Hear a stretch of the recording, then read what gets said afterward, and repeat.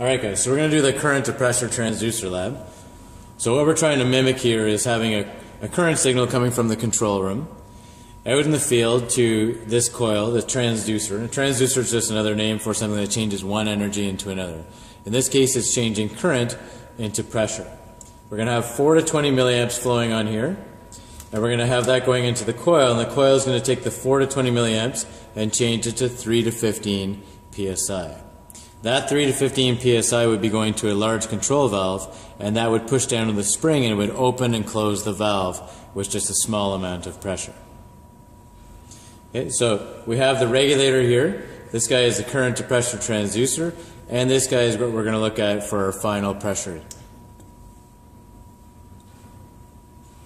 Okay. This right here, in other labs we're going to use this as a DP cell, a differential pressure cell. Today all we're going to do is use this as a 4 to 20 milliamp source. You'll notice that this guy has 4 to 20 milliamps that it'll punch out. So what we're going to do is we're going to turn the span knob completely clockwise, and that will allow the zero knob to be used from 4 to 20 milliamps output. And we're going to use that current and push it into this coil here. So this is only going to be used for a current source today. On this transducer, you'll notice that they have a zero and a span potentiometer. I'm going to give you guys the smallest screwdriver on the face of the earth in order to change those two potentiometers. If you try and crank on those guys, they will rip one of the pins off the board and the transducer will be useless. So take your time. If you want to be here for a long amount of time doing the lab, then go ahead and turn those potentiometers 30 to 40 times. You'll be here forever trying to recalibrate it. These guys are already pretty much calibrated before you walk in, so there's just a fine calibration that needs to be done for this lab. In order to decrease, we're going to turn those guys clockwise, and in order to increase, we're going to go counterclockwise. Okay, so the things that we need today would be the digital voltmeter, the pressure transmitter, the board. You'll need a long pneumatic hose to go to the boards to allow that pressure to come to this board here on the table. Okay, so once I turn on the pressure here, you'll notice that the gauge just increased, and if I increase the pressure on the board, then I have more pressure available here on my control board. Okay, so based on this wiring diagram that I've given you guys, we're going to need to take the 24 volts from this power supply here, and we're going to provide 24 volts to the pressure transmitter. So we'll do positive to positive here, negative to negative.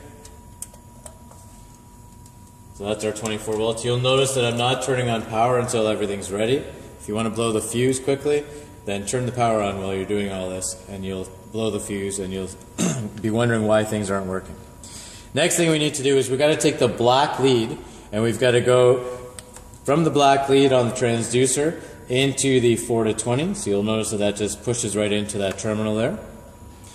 Then the white wire, regardless of what I've soldered on to the end here, the white wire here is going to go to the meter. You'll notice that the meter is on the 300 and the common terminals because we're looking at a 4 to 20 milliamp current. These are perfect because you can push the test lead into the back of that terminal. And now to finish off the circuit, we're going to bring the common back to the negative of the 24 volts. Again, the power is off before I turn this to select DC current. Otherwise, if the power is on and you turn that, you will blow the fuse. Okay, so now that all that's on, I can now turn the current on, and at this point there's 17.5 milliamps flowing in the circuit. Okay, keep that isolated there. So the next thing that we're going to have to do, now that everything's set up, is we're going to have to set the zero and the span. So again, this is just a current source. So I'm going to use the zero knob and reduce the current. I'm not touching the span knob here. Just using this knob to control the amount of current flowing in the circuit. And so I'm going to bring this down to 4 milliamps. Now again, if I keep going down, the meter doesn't change. So bring it up until you see the meter just bump, and then bring it back down. So that's essentially 4 milliamps. Okay? Now, this one's already pre-calibrated. So you can see that 4 milliamps is giving me 3 psi out. If it was not calibrated, so say it was off a touch, you can use the 0 knob and adjust the 0, so 4 milliamps gives you 3 psi. Once the 0 is set, then you can go set the high end of the range. So you're going to go up to 20 milliamps, and you're hoping that 20 milliamps is going to give you 15 psi out.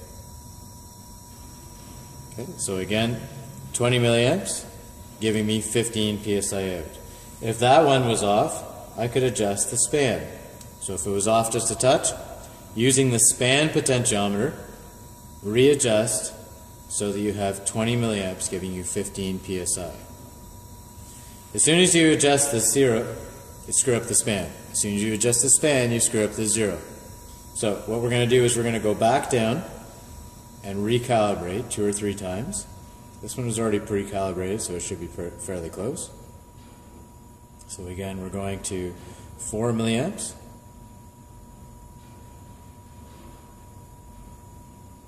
Okay, so 4 milliamps is giving me 3 psi. Beauty. Now I'm going to go up to 20 milliamps and just make sure that I'm still getting the 15 psi.